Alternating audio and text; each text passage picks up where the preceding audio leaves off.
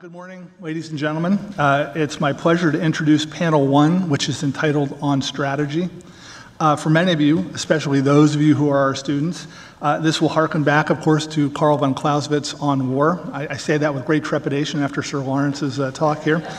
With even greater trepidation, I would like to say that in his book on war, that wise Prussian, I was going to edit that out, but I'll stick with that wise Prussian, endeavored to write a book that would provide a framework to approach the study of war. And so our panel on strategy will attempt to provide a basis for a discussion of strategy at today's forum. To that end, we have three distinguished scholars and dedicated teachers who've already greatly contributed to the study of strategy through their published works and their classroom teaching. Since you have biographies on all of our speakers, I'm going to keep my introductions to each of them rather short. Our first speaker is Dr. Hal Brands. Dr. Brands serves on the faculty at Duke University's Sanford School of Public Policy. He is a historian with very broad research interests, including U.S. foreign policy and grand strategy, the Cold War, Latin American diplomacy and security, and other strategic and military issues. Prior to coming to Duke, Dr. Brands worked at the Institute for Defense Analysis outside of Washington, D.C., and he served as a member of the RAND Corporation's Grand Strategy Advisory Board. At Duke, he's an affiliate of the Duke Program in Grand Strategy, and he serves as an executive member on the board for the Triangle Institute of Security Studies. He's published 3 books, the most recent being What Good is Grand Strategy? Power and Purpose in American Statecraft from Harry S. Truman to George W. Bush, which it makes an interesting and important contribution to the study of American grand strategy from the middle of the 20th century onward. Dr. Brands? Well, thank you for that introduction, and thanks to the Naval War College for having me up here and putting on this terrific forum. As Professor Pavković mentioned, I'm a historian by training and a public policy scholar by profession, and so my work really focuses on the connections between the past, the present, and the future of American grand strategy. And in my time today, I'm going to look primarily at the present and the future, at the question of whether the United States has a grand strategy today, and if so, what its characteristics and prospects are. And as we're all aware, these are issues that have received quite a great deal of attention recently, particularly after the President's speech at West Point about 3 weeks ago. There was a great deal of hand-wringing over the notion that America lacks a grand strategy, that we are rudderless in foreign affairs. I'm going to make a somewhat different argument today. I think the United States does have a grand strategy in the sense that there are overarching strategic principles guiding U.S. policy. I also think that those principles are at least plausible and defensible given the context and the constraints that we face. So that's the good news. The bad news is that this grand strategy also entails a number of challenges and dilemmas that really go to the heart of the grand strategic endeavor, and some of which could be fairly serious going forward.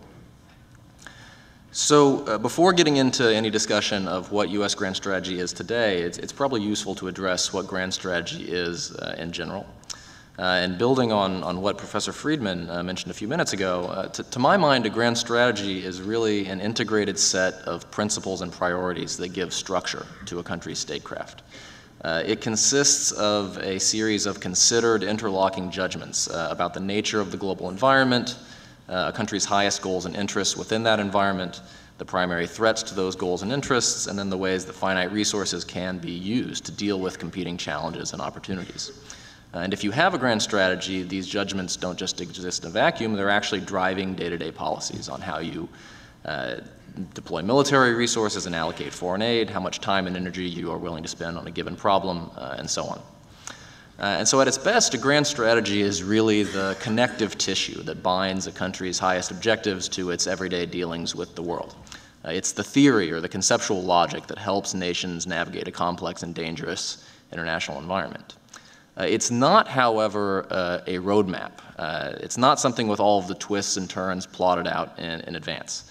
The world is just much too complicated for that. There's too much friction. And so a grand strategy is really just a set of generally coherent ideas about what we want to achieve in the world and then how we should seek to do so. And those ideas need to be firm enough to keep our policy anchored amid the geopolitical storms, but they also need to be flexible enough to allow adaptation and even improvisation in their implementation. So that's how I think of grand strategy. So then what is U.S. grand strategy today? Well, I'd say that over the past several years, this particular administration has pursued a grand strategy that consists of three big ideas, each of which is framed by a key geopolitical context in which we are today operating. And the first of these contexts is the post-Cold War context. By any standard, the post-Cold War order has been extremely favorable to the United States.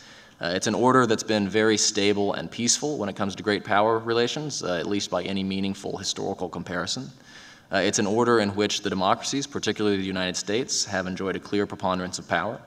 It's an order that's been very favorable to the advance of free markets and democracy. It's basically an order in which the United States can live very comfortably and very advantageously. And so the first principle of the grand strategy has been to preserve that order by sustaining the American leadership and primacy on which it rests. This is not a goal that's original to this administration. It certainly dates back to the 1990s. But it's one that this administration has picked up, and it's one that virtually every administration strategy document has stated explicitly. And in practical terms, it's most evident in policies that are so long-standing and ingrained at this point that we often forget how significant they really are. Maintaining the world's strongest military as the backbone of the international order, reaffirming our alliance commitments and forward force deployments as a source of stability, opposing nuclear proliferation and other things that could disrupt the existing order, deepening the international economy through the promotion of free trade, and so on. All of these policies reflect a basic commitment to preserving and extending a favorable international order, and that's the first and oldest principle of our current grand strategy. The second principle is newer, and it flows from a different context, the post-Iraq context. And by that I simply mean the perception, an accurate perception in my view, that the United States found itself in a position of overstretch due to its post-9/11 wars, that the conflict in Iraq in particular had weakened U.S. power rather than strengthening it, and that after Iraq, U.S. military spending was bound to decline.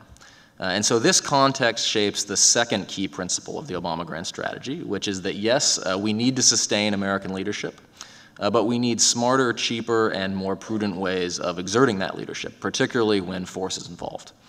We need to avoid prolonged stability operations. We need to find more discreet ways of applying force. We need to get others to bear more of the load when force is used. And as we've all no doubt heard, the administration has boiled these ideas into a pithy bumper sticker. Don't do stupid stuff, right? Don't do something that will become another Iraq. And the policy applications of this idea are pretty easy to see. Think about the reliance of drone strikes as a primary and comparatively low-cost tool of counterterrorism. Think about leading from behind and the very light footprint in Libya. Think about the deep reluctance to get involved militarily in Syria. Think about the 2012 Defense Strategic Guidance, the whole message of which was we're not going to do another Iraq anytime in the near future. All of these things have flowed from this second principle. So yes to leadership, but yes to limited liability leadership as well. And then all of these policies that I just mentioned also pertain to the third principle of the grand strategy.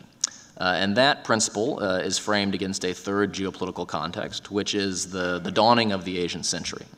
And this, of course, refers to the belief that the Asia-Pacific region is going to be the cockpit of 21st century geopolitics and economic dynamism, and that the rise of China in particular presents the greatest long-term challenge for U.S. strategy.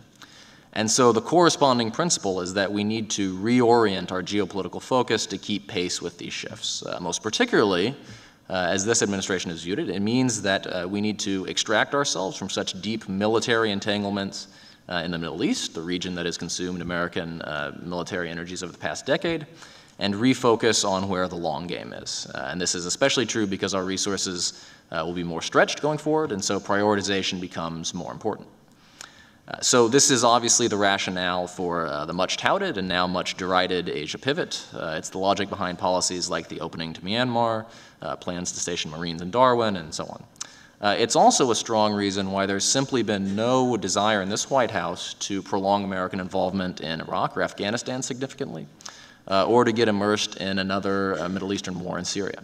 Right? If you think that the Asia-Pacific is the future, then bogging yourself down in the Middle East means getting stuck in the past. And so that's the third essential line of U.S. strategy today. Now, when I say that these three principles are a grand strategy, I'm not saying that they explain everything that the administration has done, and I'm not saying that these ideas are flawlessly correct and cohesive. What I am saying is that these principles have generally anchored the administration's thinking about big picture issues, that they are primary themes and key strategy documents, that they relate to another in fairly coherent ways, and that we can see their influence across a broad range of actual policies. In my mind, that's a grand strategy, or at least it indicates that there are grand strategic concepts guiding American actions. So then the question becomes, is this a good grand strategy? And at the 30,000-foot level, I think this set of principles makes fairly good sense. It's true that the post-Cold War order has been very good to us, and that we should want to maintain and extend that order as long as possible.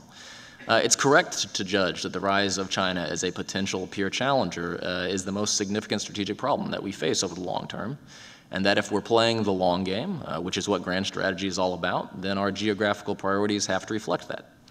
And I would say that this grand strategy is also generally correct in judging that there was a degree of overstretch around 2008, 2009, that avoiding big mistakes is a worthwhile objective, and that you have to make the costs of American engagement bearable if you want to sustain that engagement over the long term. And indeed, given the resource limitations that we currently face, this emphasis on prudence seems fairly compelling. So that's the upside. We do have guiding grand strategic principles, and I think they are at least reasonable given the existing circumstances and constraints. The downside is that a grand strategy can simultaneously be reasonable and problematic, and that's certainly the case here, because this grand strategy has a number of dilemmas and challenges embedded within it. And some of these dilemmas reflect the way that the strategy has been implemented. Some of them are just inherent to the strategy itself, and some have to do with factors that policymakers can't fully control. And I won't discuss all of these issues for reasons of time, but I will just briefly point out a handful that could be significant going forward. And I should say that there's not necessarily an easy answer to any of these dilemmas, because that's the nature of a dilemma, but they're certainly worth thinking about and debates over our grand strategy. Okay, so the first problem, which I think was apparent from the West Point speech, was that this strategy, it lacks rhetorical oomph. Preserving the status quo and avoiding big mistakes are good objectives, but there's nothing particularly stirring or sexy about them, right? Don't do stupid stuff is not an inspiring rallying cry. And that may seem like a meaningless quibble, but it isn't, right? Grand strategies rest on domestic support, and domestic support is easier to get when we can describe our strategy in terms that are intuitively appealing to people who don't spend a lot of time thinking about foreign affairs. And so maybe the answer is just better rhetoric, but I don't think that's the case. I think that the problem is actually inherent to the strategy. All things equal, strategies that can be justified in terms of achieving some inspiring goal or defeating some massive overriding danger tend to package better than those that don't. This was something that the Clinton administration discovered in the 1990s, for instance, and I think the Obama administration is discovering the same thing today. So lack of rhetorical punch, that's one dilemma nested within the grand strategy. A second has to do with ends and means, and particularly that the ends of our grand strategy may be sound, but the means may simply not be there. So in other words, the objectives of preserving American primacy in the post-Cold War order are good objectives, but they may be endangered by the fiscal austerity in which we increasingly find ourselves. So remember, the goal of sustaining the post-Cold War order rests not just on having the world's strongest military, but one that is dramatically stronger than its rivals, and one that's so strong that it can shape events and provide stability not just in our neighborhood, but in regions around the world. And so in that context, it's hard not to worry about whether this aspect of U.S. strategy will be feasible if the defense budget continues on its current trajectory, and particularly if subsequent rounds of sequestration hit. So even existing budget cuts are forcing shifts in the defense strategy that was outlined as recently as 2012. And despite efforts to shield U.S. forces in Asia from the budgetary pressures, they're raising questions about whether and to what degree there is military substance to the Asia pivot. And so if the cuts go deeper, the problems are simply going to get worse and the means-ends gap, or the potential gap, will get wider. Now, to clarify, this doesn't mean that we are in any near-term danger of not having the world's strongest military, but it could mean that we are losing the margin of dominance that makes our grand strategy viable. So reconciling means and ends is always a key dilemma of grand strategy. That's particularly the case today. A third dilemma, and one that's also becoming increasingly apparent, has to do with trade-offs, and particularly with how a less quiescent European security environment may complicate the Asia pivot. So I think a key implicit premise of the Asia pivot or rebalance was that Europe was basically stable and peaceful, and that it could therefore be treated as a relative economy of force in years to come. And that idea was premised on the notion that relations between Moscow and Washington would remain fairly calm and productive. Both of these judgments are becoming harder to sustain. We don't know how things are going to shake out in the coming months and years, but there's already an increased sense of insecurity in Eastern Europe, and U.S.-Russian relations have become more explicitly competitive than at any time since the Cold War. That doesn't mean that we're going back to Cold War levels of military commitment in Europe, but it's already forcing us to reconsider what level and form of commitment and what level and form of attention are necessary to maintain that climate of reassurance and stability that we're used to having in that region. It's possible that we can sort of just expand the size of the pie here by using OCO to fund the European Reassurance Initiative and potential follow-ons, but if that's not the case, or if it's only partially the case, then we're looking at some more difficult trade-offs across regions and priorities, right? So that's a third dilemma, that the trade-offs the grand strategy invariably entails may be getting even harder for us. A fourth dilemma, and one that pertains more to the Middle East than Europe, is that it matters how we pivot from one theater to another. So there's no question that U.S. involvement in Iraq and Afghanistan was not as productive as we would have liked, or that reducing that involvement is important over time to refocusing on the Asia-Pacific over the long term. But it's also true that a pivot that consolidates existing gains is stronger than one that undermines them by refocusing too quickly. And so the key dilemma for us has been and continues to be that we need to reduce military exposure in the Middle East over time, and we've been doing that, but we need to do it in ways that don't telegraph weakness or undercut progress made to date. And this isn't an easy balance to strike, but I'm not sure that we've struck it as well as we might have. So if you look at the Iraq drawdown in 2011 and the recent events in that country, or at the Afghanistan drawdown today, I'm not sure that we've made or tried hard enough to make those incremental investments that might protect what stability was gained along the way. And that is a real tension within the strategy, because if we get out of the Middle East and Southwest Asia in ways that encourage instability, it'll only undermine our ability to be effective in other regions. So how we extract ourselves from one region may very well impact how effective we are in others. That's a fourth dilemma. And then all of these things tie into a fifth and final dilemma, which is that underreach can ultimately be as dangerous as overreach. So grand strategy is really about calibrating the use of power, using it energetically enough to be effective, but not so hyperactively as to be draining or counterproductive. But striking that balance is always hard, and that's definitely the case now. There's no question that strategic prudence is valuable. And it was probably right to think that a period of erring on the side of discretion was warranted after the experiences of the last decade. But there is a danger in pulling back too far. There's a danger that we might liquidate existing commitments too quickly. There's a danger that the consequences of non-intervention or insufficient intervention in a place like Syria might eventually be worse than the consequences of a more assertive policy. There's a danger that excessive caution in the use of force might look like weakness. There's a danger that too much retrenchment could undermine the stability of a post-Cold War order that's been very good to us. And looking at these various issues, I'm not entirely sure where the point is, where the dangers of underreach exceed the dangers of overreach, but I'm quite certain that it does exist. And so as we think about what American grand strategy is today and where it's going, we need to be mindful of that fact. So I will just sum up by saying that I don't mean to sound excessively pessimistic or critical in discussing these dilemmas, because there are always dilemmas in grand strategy. That's the nature of grand strategy. And also because I think that the grand strategic concepts here make sense in a lot of key respects. But it's also important to think about the liabilities, the drawbacks, the tensions within the current grand strategy at the levels of both conception and implementation. There may not be easy solutions to these dilemmas going forward, but I'm sure that these are issues that we will be grappling with. So I'll stop there. Thank you very much.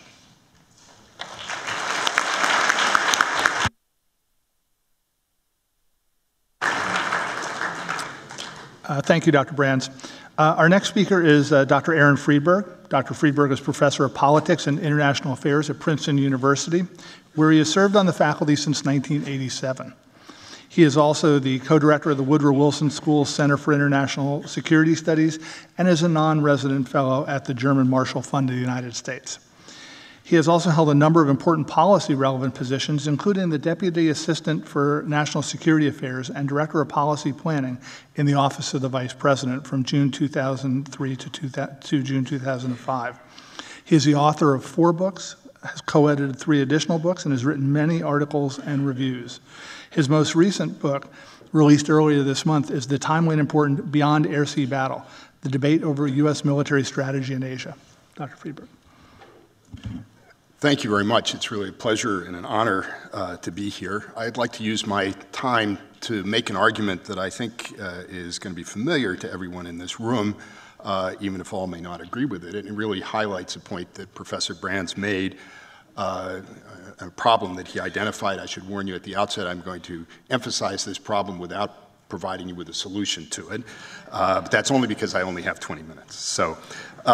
And that is this: for a variety of reasons, some better than others, the United States is, in my view, not investing sufficient resources, intellectual as well as financial, in addressing our greatest long-term strategic challenge, that posed by China's increasing power, and I think its increasingly open and obvious efforts to displace the United States and establish itself as the preponderant power in East Asia.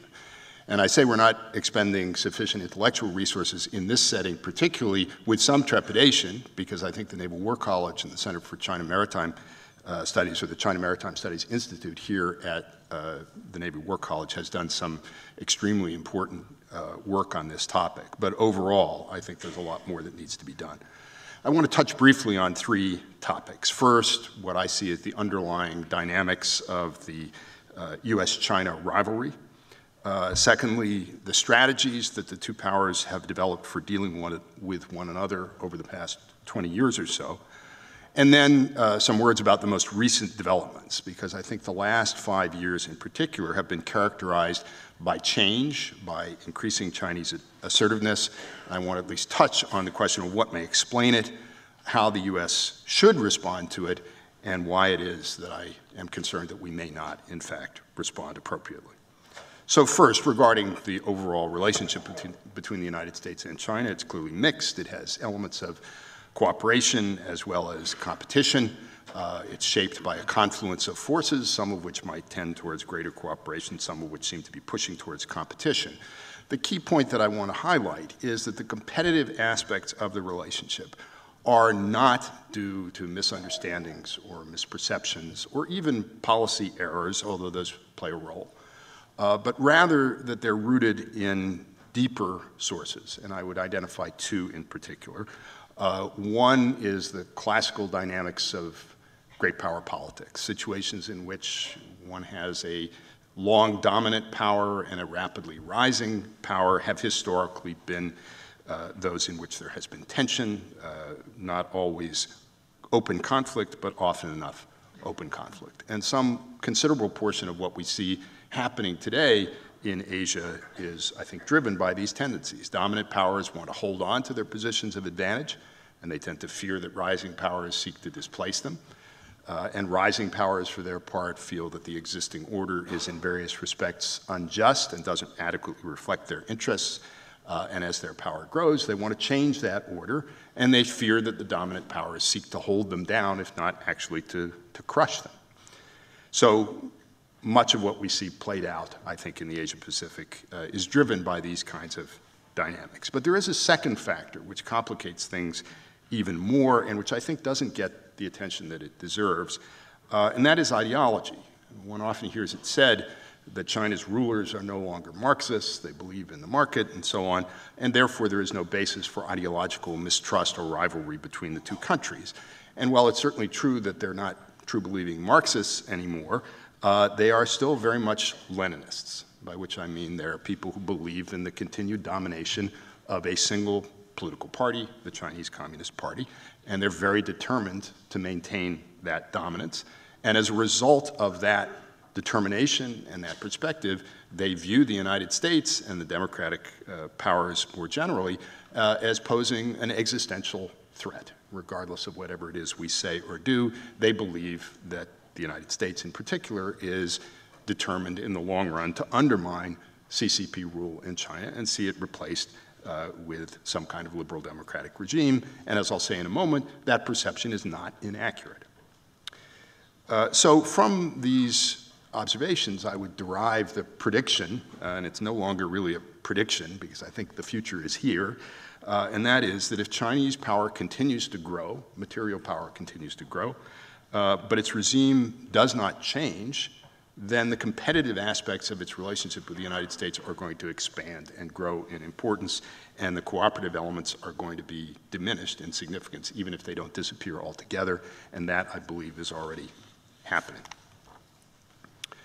Secondly, regarding the strategies of the two powers, both, I would argue, have pursued largely stable policies towards one another in the large sense since the early 1990s.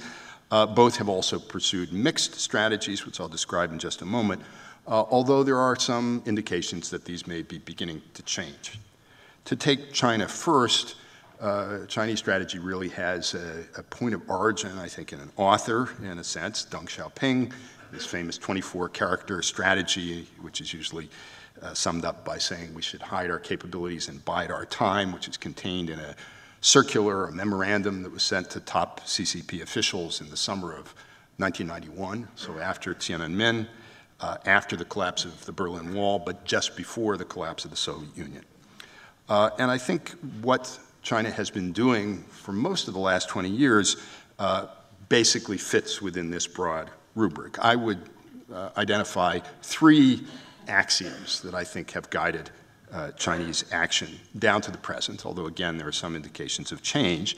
The first has been to avoid confrontation, particularly with the United States. I think China's leaders have recognized from early on that there was much to lose and little to gain by engaging in any kind of direct confrontation with the United States.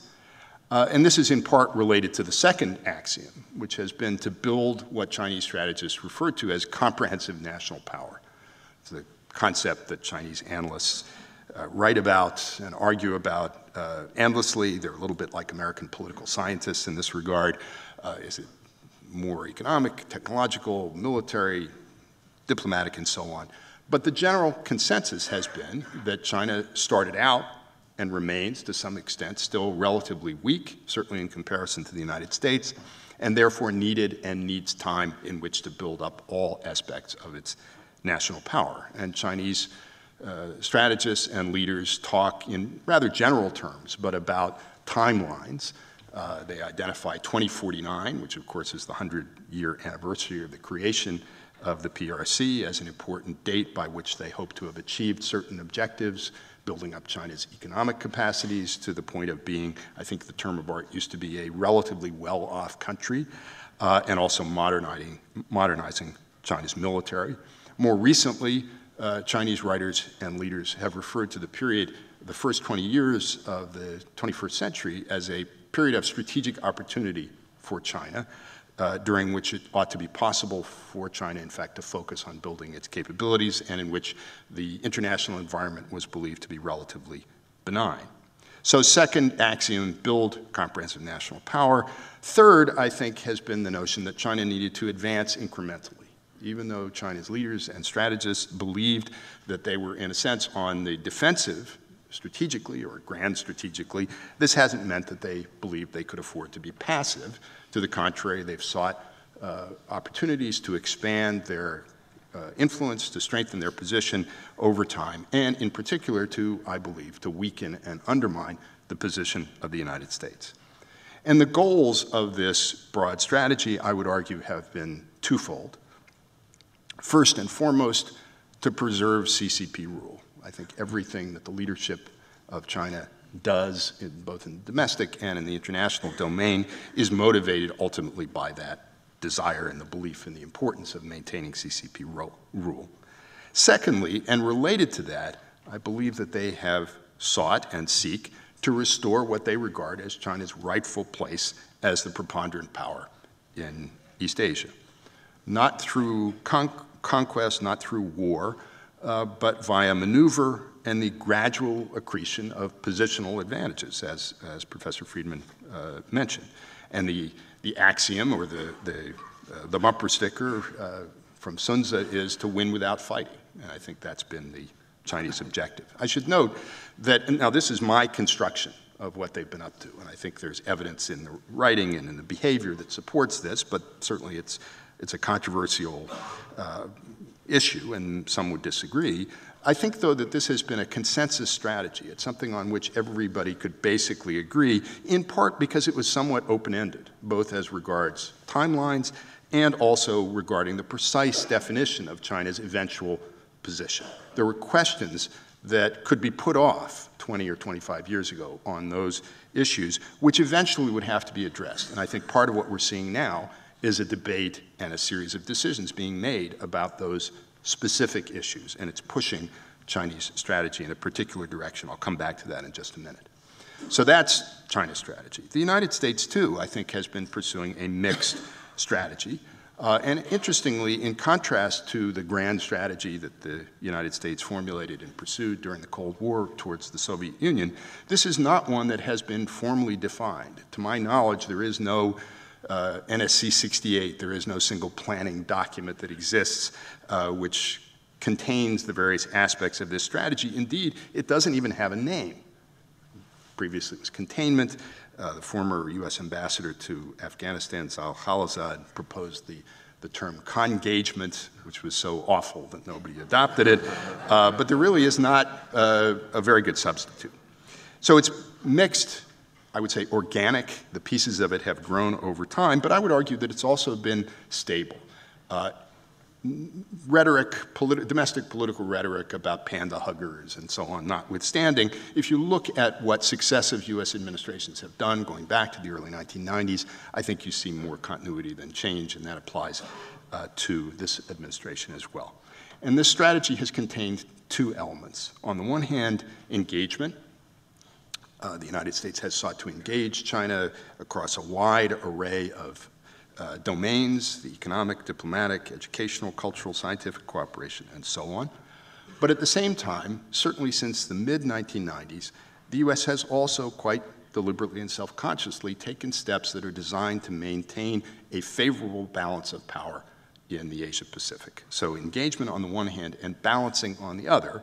And the balancing part of the strategy has contained a variety of different elements: maintaining and to a certain extent strengthening U.S. capabilities in the region, working with traditional treaty allies like Japan and Korea and Australia, developing what I would call quasi-alliance relationships with other countries to whom we don't extend security guarantees, but who share with the United States to some degree a concern about the implications of China's growing power. And I would include in that category a very small country like Singapore and a very large country like India at the other end of the spectrum.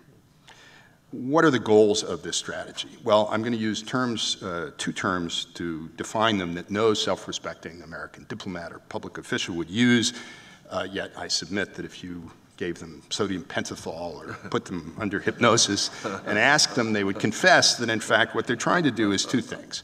One, essentially to tame China, to bring China into the existing American-designed international order, and to cause its leaders over time to see their interests as lying in preserving and strengthening that order rather than seeking to modify, still less to overthrow it. At the same time, although I think U.S. officials have become more cautious about expressing this, certainly more cautious than they were, for example, when Bill Clinton talked about it in the mid-1990s, an underlying objective of American strategy has been ultimately to encourage the transformation of China, the liberalization of its domestic political order, not through direct action of any kind, but in a variety of indirect ways, including arguably by trading with China in the hopes that that would encourage economic growth, which would promote the emergence and growth of a middle class, which would play the role that historically the middle class has played both in Europe and in parts of Asia, leading the push for political liberalization. Say a few words about recent developments. The Obama administration, I think, came into office its first term not intending to discard this strategy, but as had happened a number of times in the past, to change the mix of the elements within it. And in particular, I think in the first couple of years, of the Obama administration, the first term, administration officials sought to play up engagement with China and to downplay to some degree balancing. But starting in 2009, 2010, there was a series of incidents and events that were widely, and in my view, generally correctly interpreted, particularly and initially by people in the region, as an indication of increasing Chinese assertiveness or aggressiveness.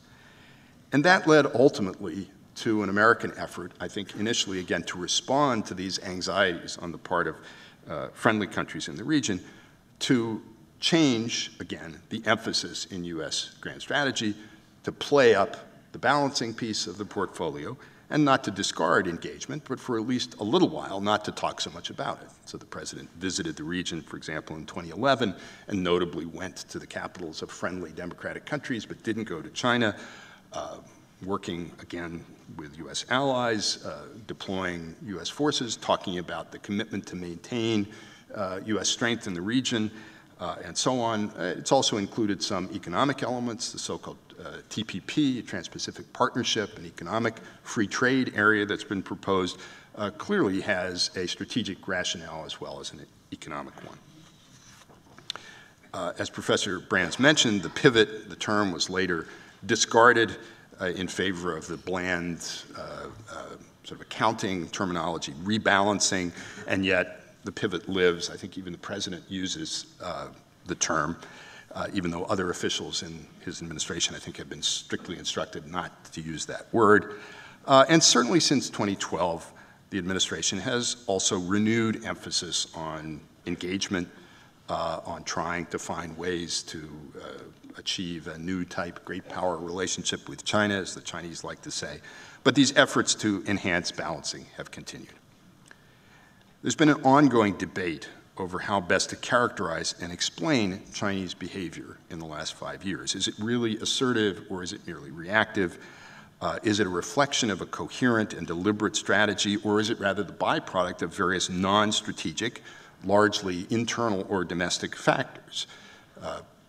2011, 2012, people talked about the leadership struggle that was going on at that time, and perhaps that was an inducement to take tougher positions. Is it a reflection of the growth of popular nationalism? Is it the outcome of bureaucratic politics, the emergence of new entities like maritime and fisheries agencies that may have an interest in increased tension with other countries? Is it the product of the activities of a group of so-called rogue PLA officers?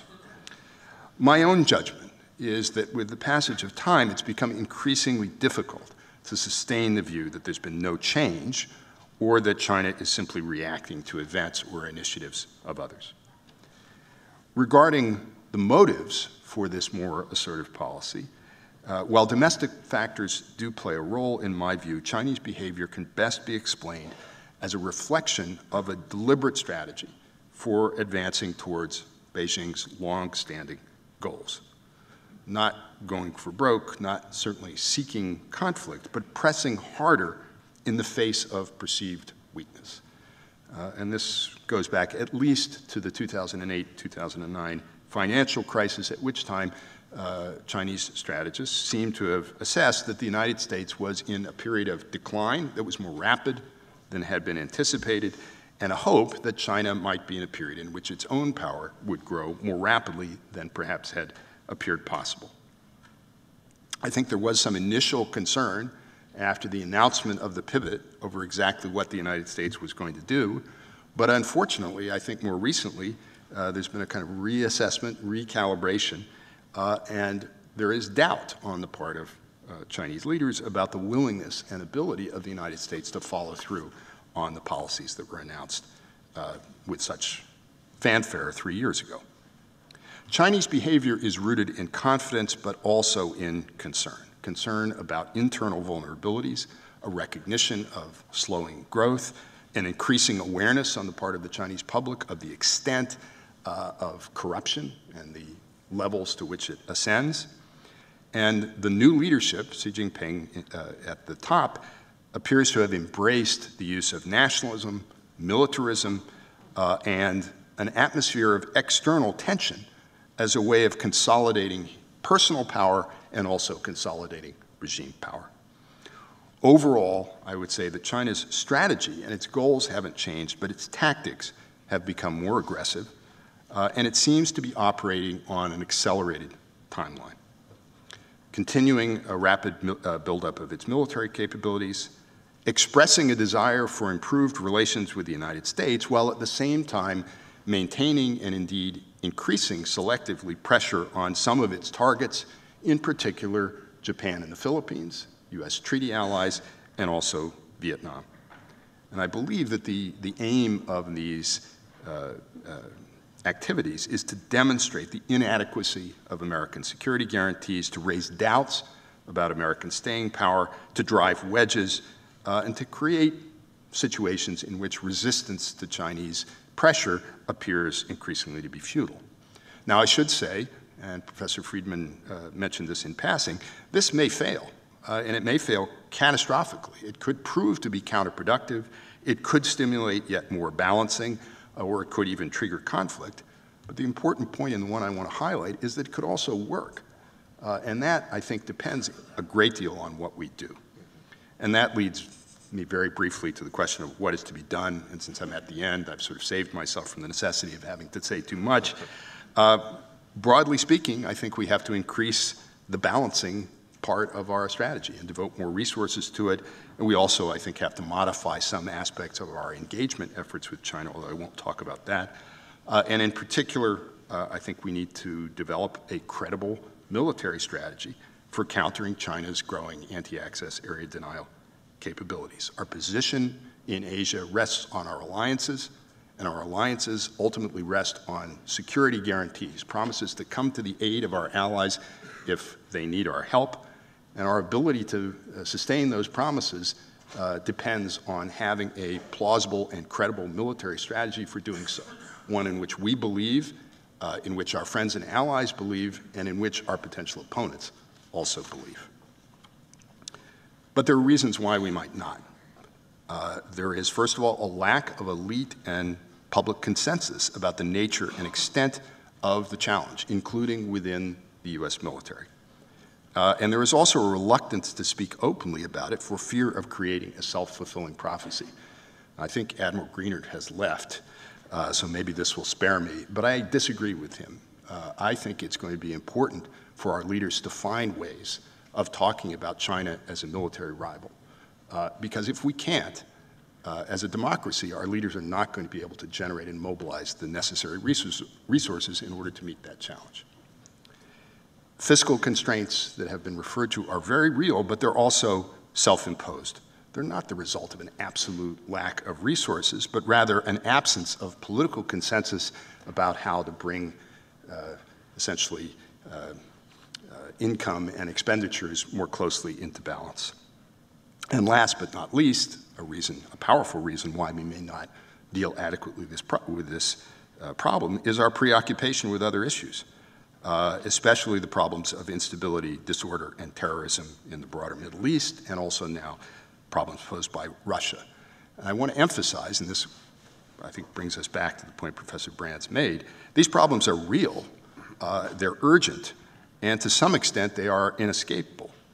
But I would argue that in the larger scheme of things, they're also a distraction from the grave long-term challenge that's posed to us by the rise of China. Thank you.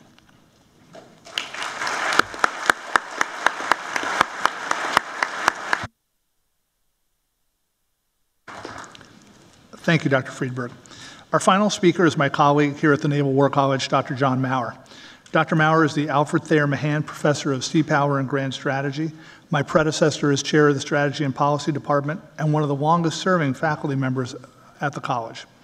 He is author or editor of 6 books examining such topics as the outbreak of the First World War, military interventions in the developing world, naval arms control between the 2 world wars, and a study about Winston Churchill's view on British foreign policy and grand strategy. His current research includes work on Winston Churchill and Great Britain's decline as a world power. His most recent book is At the Crossroads Between War and Peace, Naval Rivalries and Arms Control Between the World Wars, the London Conference of 1930. Dr. Maurer? Thank you, Mike, for that introduction Today, what I want to do is take us back over 100 years to look at another time when there was a superpower that faced a transformation of the international system, where there were rising challengers to that global superpower. But first, I want to congratulate the students here at the Naval War College who over the last 10 months have taken some demanding courses on joint military operations, on national security affairs, and on strategy and politics. And so my hat is off to you for the good work that you've done during the past year. But before you leave, quick, pop quiz. You won't graduate on Friday unless you pass this pop quiz. Okay, here it goes. Name that country. Sound like a talk show host, don't I? Okay, name that country. It's a global superpower. Look at these points. Okay, name that country. Now, I'm going to make it easy on you. I'm going to give you some choices here. It's a multiple choice test. You have been doing essays, some rigorous analytical work. Well, I'm going to boil it down to a multiple choice.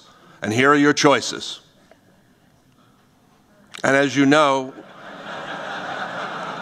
we would now go off the seminar and discuss all of these choices, because we like to say there's no school solutions. Well, what I want to do is to look at Britain back at the beginning of the 20th century, to look at that as a parable, to cull some lessons from the British experience. Because as we know, the history of the 20th century, the early 20th century, is one of great power war, where rising and declining powers, the system became unstable and led to war. So we want to look at this worst case scenario to look and say, how can we prevent that? Or is it the case that that is what we stare into the future? Well, in looking at the past, one of the best places to go is to, or the future, is to look back to the past. And one of the classic texts that we look at here in the Strategy and Policy Department is Thucydides' great history of the Peloponnesian War. Most of our thinking today, you can trace back when we want to think about international relations and rising and declining powers. We can trace back to the ancient Greeks and to Thucydides. And Thucydides gave us a formula, a model. How do you understand great powers? How do you understand leaders and peoples and armed forces? What motivates them? What leads to war? Well, he gave us a simple trinity, if you will. Why war?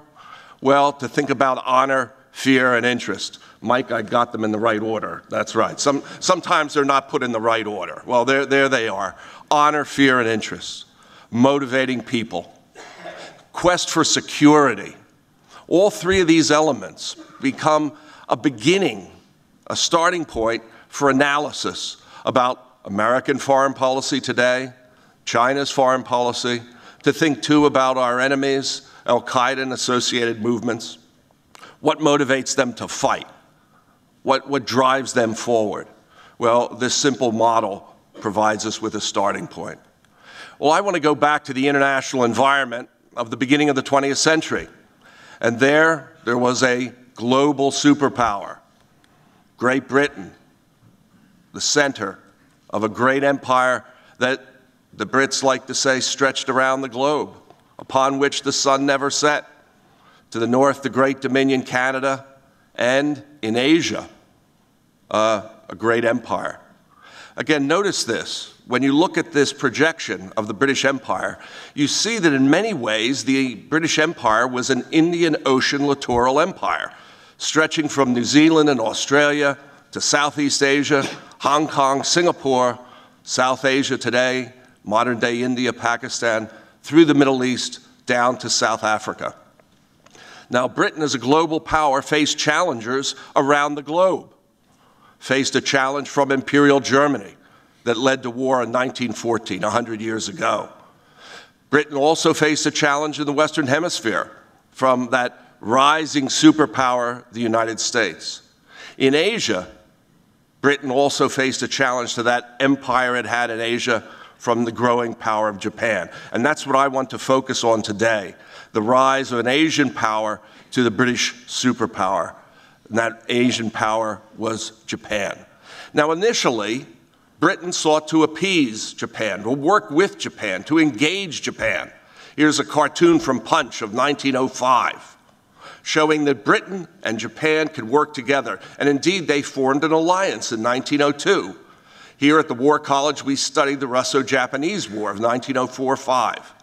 And our students know about this period of time of turbulence in Northeast Asia. And indeed, the caption to this cartoon in Punch has a poem from Rudyard Kipling, that arch apostle of imperialism and race.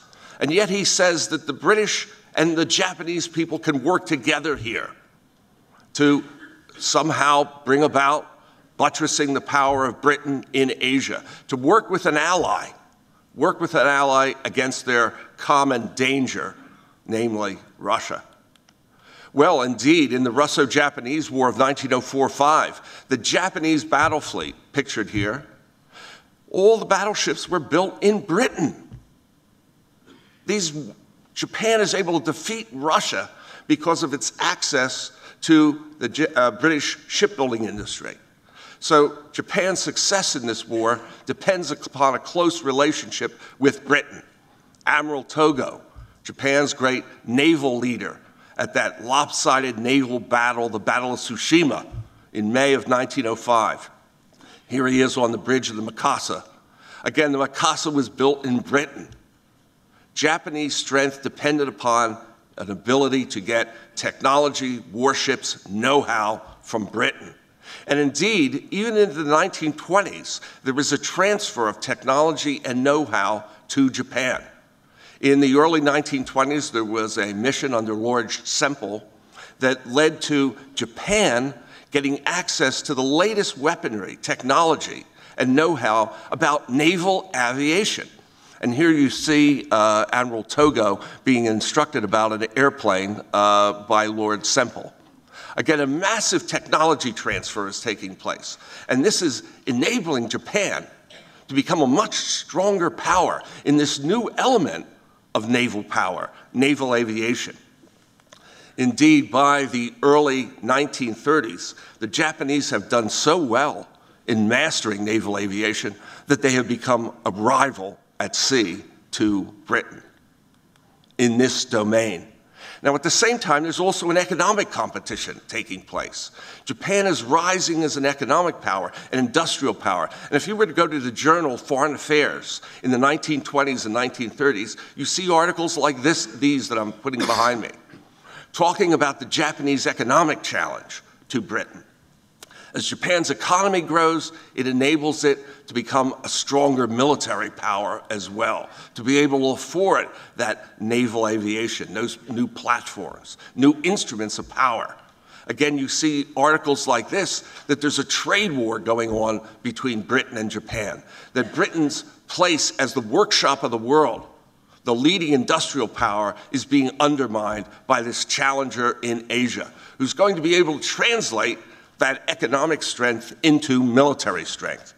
And indeed, it is by the mid-1920s, the Royal Navy, the British Admiralty, is concerned about the rise of Japanese naval power. Indeed, they want to do their own pivot or rebalancing to Asia. Here is Admiral Sir Roger Keyes, one of the leading naval figures in the Royal Navy between the two world wars. And he's arguing that Britain has to build up its naval power in the Western Pacific, send forward deployed forces there, but also build up Singapore as a naval base, that's essential to try to deter Japanese aggression, to try to contain Japanese power in Asia. If Britain doesn't do this, then over time, Britain's going to be forced out. Its empire in Asia will no longer be tenable. Now, there's always a counter-argument. To pivot to Asia comes with a cost. In the late 1920s, the Chancellor of the Exchequer of the British government was Winston Churchill. Now, when the Admiralty came in with a bill for what they wanted to spend, Churchill looked at this and said, no, this is too expensive. And oh, by the way, there's not going to be a war with Japan. There's no chance of a war with Japan in our lifetime, he wrote to the Prime Minister, Stanley Baldwin. Why spend resources for a contingency that is remote and unlikely to happen? Of course, Churchill would be Prime Minister during the Second World War when Japan goes to war against the British Empire in 1941. Churchill's crystal ball is somewhat clouded here. Now, why is that crystal ball clouded? Well, it's back to budgets that Admiral Green had talked about today. Churchill, as Chancellor of the Exchequer, has to put together a budget for the government. He wants to balance that budget. Britain also has economic woes. He wants to incentivize economic growth by cutting taxes. So he wants to balance the budget and cut taxes. At the same time, he has a large entitlement that he has to meet. Again, illustrated in this pie chart by the white section there of the pie chart. In addition, Britain's come out of the First World War with a huge debt, a great deal of it to the United States, another challenger, peer competitor. You have to pay that debt down. You have to meet those entitlements. And the British government is very proud of the fact that they have the most advanced social welfare system in the world at this time. But that comes with a cost. So if you have to pay off a big debt and you want to meet entitlement spending, what's left over for defense? Well, not that much. Defense budgets are driven down to under 3% of GDP. Indeed, by the early 1930s, approximately 2.7% of GDP. That's the arithmetic of the budgets that Churchill has to face. So that is a great pressure driving down British defense expenditure. Now to the Admiralty, Sir David Beatty, who's the first Sea Lord, the equivalent of Chief of Naval Operations in the late 1920s. Churchill's mad. He doesn't understand that by driving down defense budgets, the result is going to be British weakness. As he says, what's he doing here? He's trying to take a shilling off the income tax. Well, from a grand strategy perspective, if the Admiralty wants to spend money to build up naval power in the Pacific against an enemy that many in the political leadership don't find plausible, or cut taxes to revive the economy and hence the political fortunes of the government in power, faced by that choice, who is going to win? It's pretty clear. It's the economy that's going to win out in that trade-off. Well, when you looked at Japan at the time, too, you would say, what kind of threat is Japan? In 1923, Japan had a major earthquake in which over 140,000 people lost their lives between the earthquake, the tsunami, and fires that occurred in Japanese cities. Japan looks broken at this time. Again, this is 10 times the loss of life of the recent Japanese earthquake and nuclear disaster. So when you look at the headlines of the time, you say, Japan has troubles that it has to get out of. It's not a threat to Britain's position in Asia. And indeed, it was not just Churchill who held this view. In the 1920s, Franklin D. Roosevelt held the same views. Here's Roosevelt, the first time he appeared on the cover of Time magazine in 1923. Don't you love that photograph? That jaunty look with the pipe. Again, recovering from the effects of polio. He wrote an article in the journal Asia.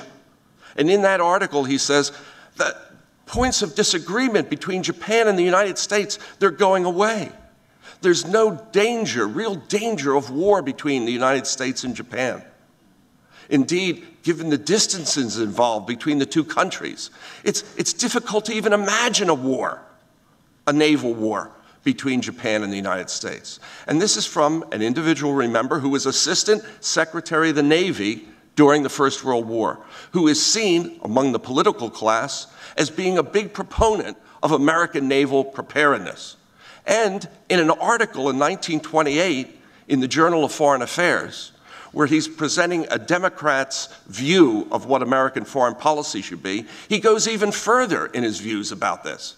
He says, there's no problems out there that need to be addressed by building up a Navy. Indeed, the Republican administration of President Coolidge is embarking on a naval buildup that's not needed. Now, we generally think of President Coolidge as the guy that wants to tighten the belt of government spending, and cut taxes. And indeed, that was the case. But in 1927, he was in favor of a large naval buildup. Roosevelt is saying this is a mistake. And indeed, what you need to have is a Navy more for policing purposes, because the danger of great power war is going away. You don't need to have that big Navy. The Republicans are wrong, in fact, for trying to want to build up that big Navy. Again, this is from FDR, who we normally think of as being the big naval advocate. And indeed, he says, hey, who's responsible for this? It's admirals who want to generate, public opinion toward building up a big Navy. Well, in Britain, Admiral Beatty, his view of this is, I think, a very compelling argument. You have to think about these strategic questions in an interactive way. And he says, look, maybe the politicians are right that those dangers, are overblown. But maybe the dangers are low because we're strong. But what happens once we become weak? I think this is important in thinking about strategy, is always thinking about interactions that take place. Indeed, how can you deter another rising power? Weakness might encourage aggression. This is one of the consequences that happens. Look at this graph here. The top line is what the Royal Navy would have liked to have spent to modernize itself, to recapitalize its force over the interwar period. The bottom line shows what they actually got. And you can see the delta, the difference between the two. It's quite stark, isn't it? Over a period of time, British naval power is eroding. Now, again, we could argue whether the British Navy would have spent that money well if they had been given that top line. We could argue whether that is indeed the right amount or not. But what you do see from this graph is that over time, they're not funding the Royal Navy to the degree that the Admiralty thinks is appropriate if Britain is going to remain that global superpower. And indeed, British weakness, by not preparing, by not building up its Navy, as well as it ought in the interwar period, does in many ways invite aggression. And by the mid-1930s, Britain's leaders understand this and are trying now to turn around. But was it too late? At that, I'll conclude.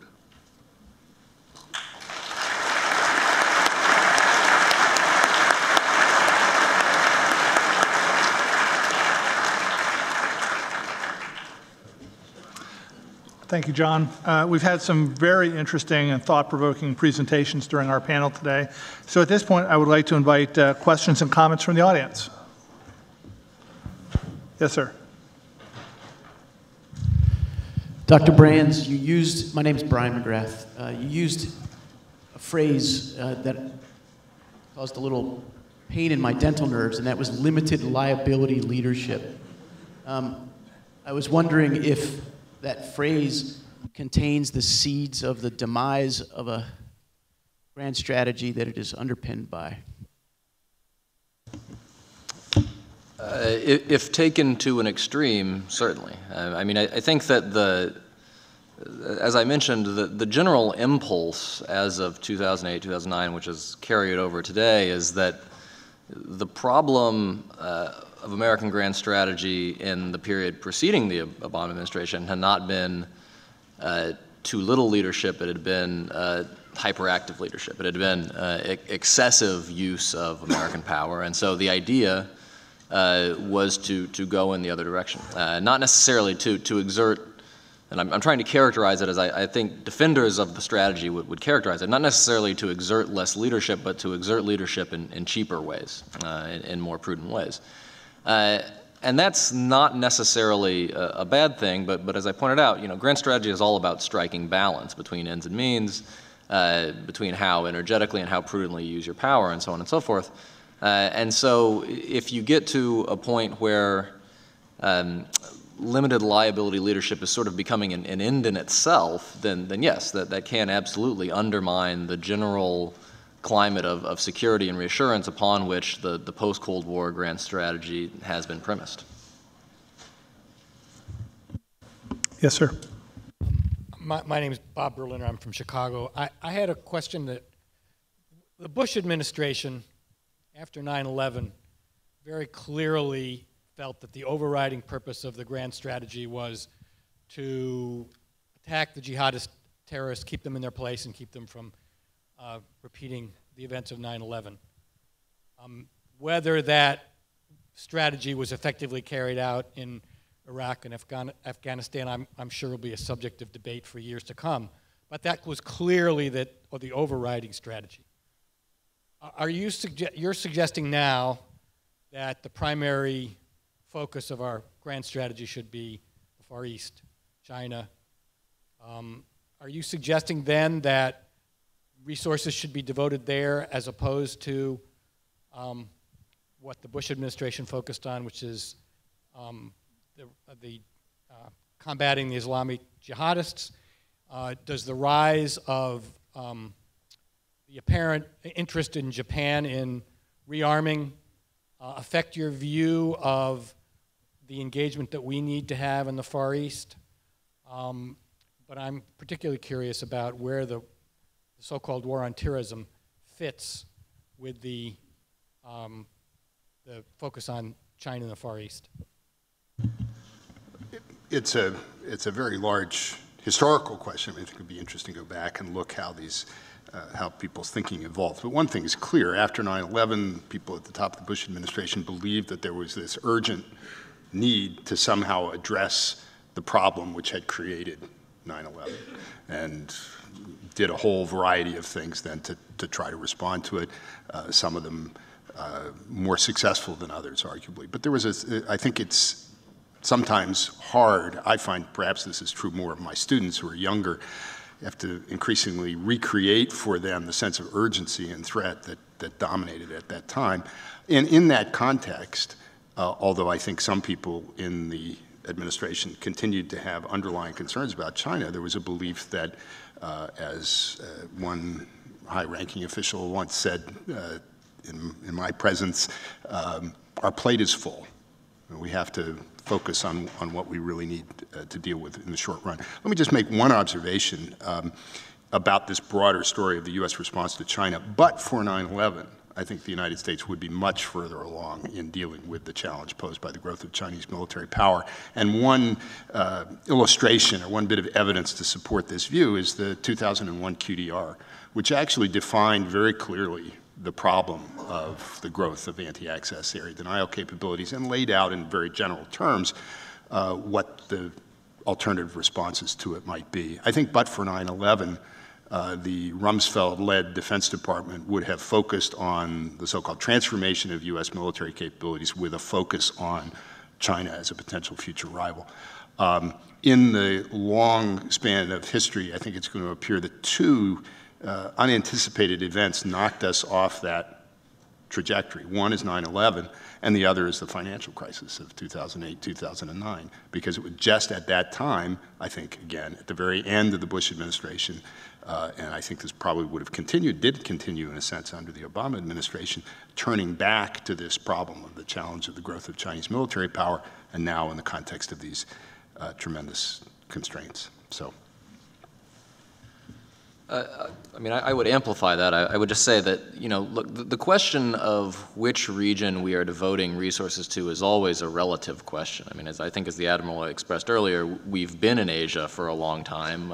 We've been in Europe for a long time. And so it's a question of how you balance between the various regions. And I don't underestimate the threat posed by jihadists, particularly in light of the events of the past week or two. But I would wholeheartedly agree with Professor Friedberg that the greatest security challenge we face over the next decades is the rise of a country that could potentially, eventually, not just challenge for leadership in East Asia, but could potentially be a peer challenger as well. And so you just are not going to have the bandwidth to deal with the rise of China if you have 200,000 troops in the greater Middle East, and if you are fighting wars that are not just expensive in financial terms, but very costly in terms of sort of draining the level of activism that Americans are willing to do in international affairs. Right? That's not to say that we need to ignore the problem posed by jihadists, but I do think over the long term, focusing on the Asia-Pacific region, I mean, that is going to be where the geopolitical action is. If I could jump in here too, one thing that I think is important to keep in mind is we can often get too much of a regional focus and just focus in on one region and then look at another region. It's important to look at how all these regions interact with each other. What we're doing in the Middle East has an impact on Asia. What goes on in Europe, as you said earlier, and our relations with Russia, has a big impact on our relations with China as well. And if we stay too focused on one region and just say, oh, I'm going to focus on that one and come up with a strategy for that region, it neglects what is, I think, essentially important of putting all these regions together and think how they all fit together in some grand strategic framework and architecture. I think we have to get back more to a thinking about global strategy and not just regional strategies.